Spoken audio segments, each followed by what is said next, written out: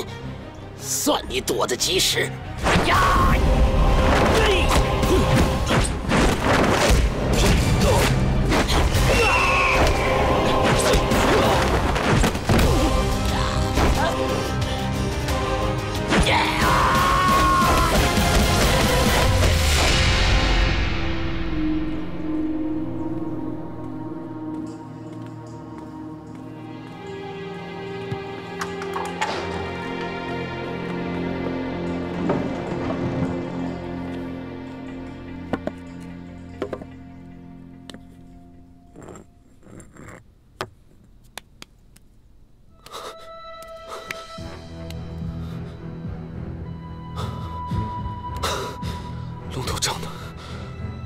龙头杖呢？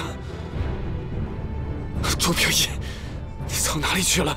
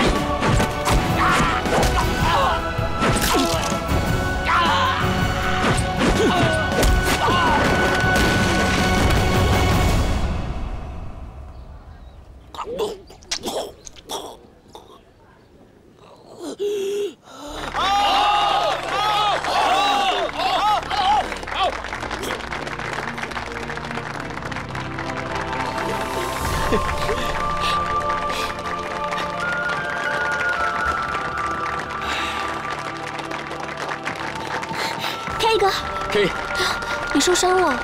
没事。哎呀，张大帅，你的人好像不行了，你看是不是休息一下，给他疗伤啊？作为习武之人，应当有武道精神。既然签了生死状，我看就得遵守。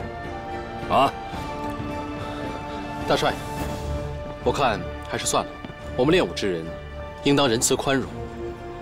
我已经废了他的武功，如果再夺他性命，未免有失武德。朱师傅，难得你有这样的觉悟。那好，听你的。谢大帅。张大帅，救我呀！废，真给我丢脸！来人，把他给我抬下去！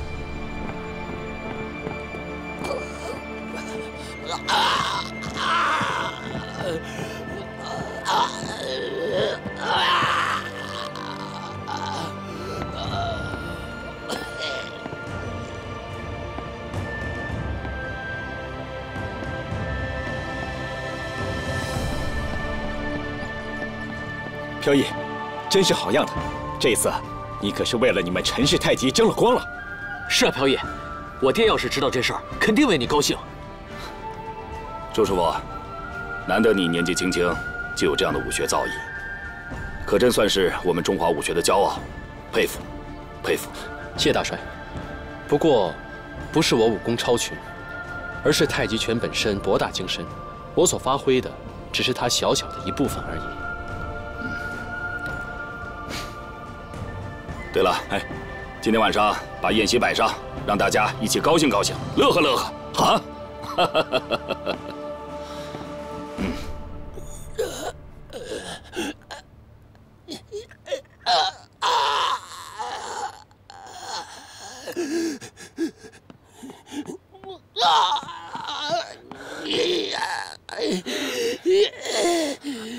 你先下去。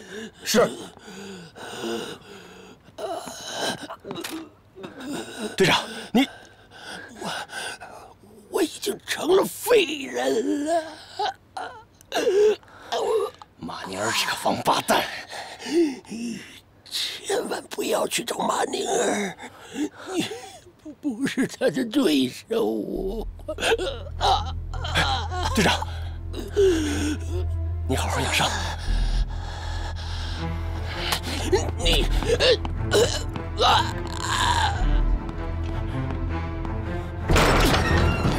马尼尔，你给我出来！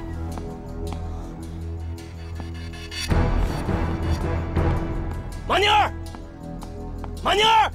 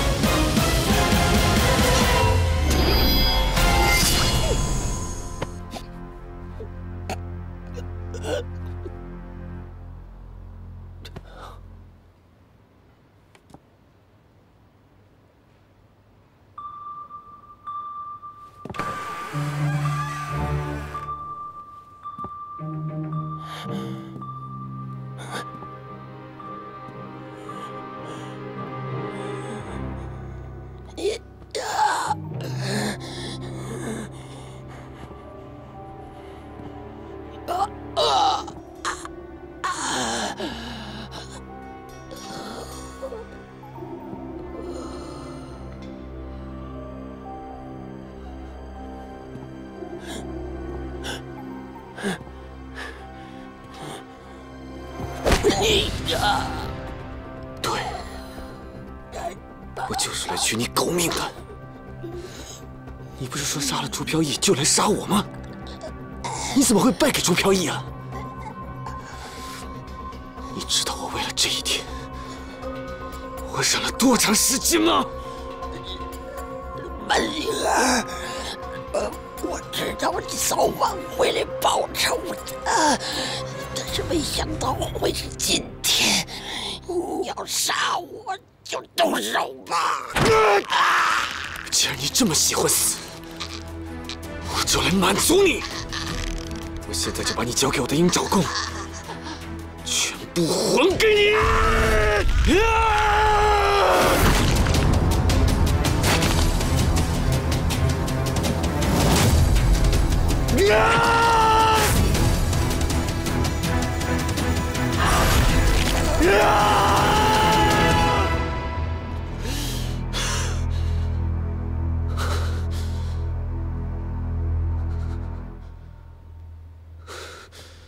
好，干得好！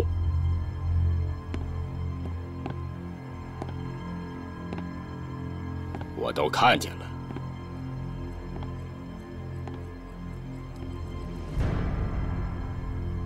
我虽然杀过很多人，但是我还是不愿意看见人临死前的样子，这会让我恶心。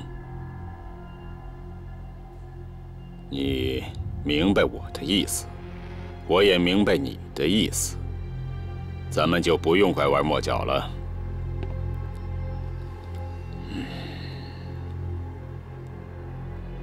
我早知道你要杀掉殷啸天，刚好，他也失去了他应有的价值。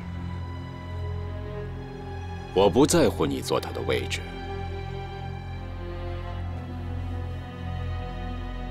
马宁儿，你有什么理想？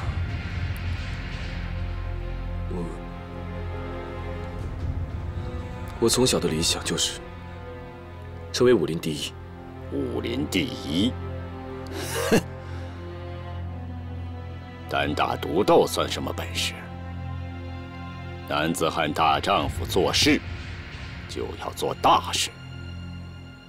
像你这么聪明的人，不统领个10万8万的军队，实在是太可惜了。马宁儿，愿不愿意帮我统领军队啊？大帅，属下不懂如何指挥军队，更不懂军事。我刻苦练功，只想在武林中争一个名号而已。既然如此，那我也就不勉强了。虽然你这次没完成任务，但是我还是很欣赏你的。从现在开始，夺取龙头杖的任务就交给你了。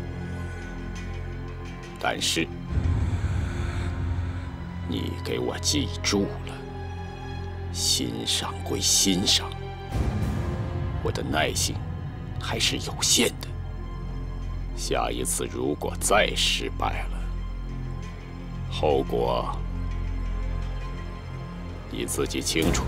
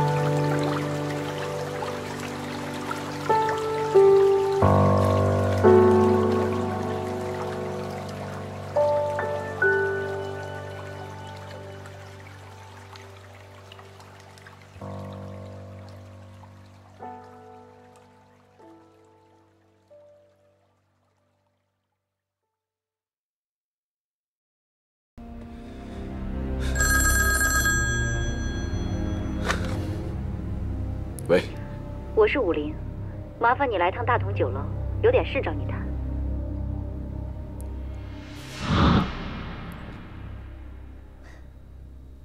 来，马先生，你找我来，究竟有什么事？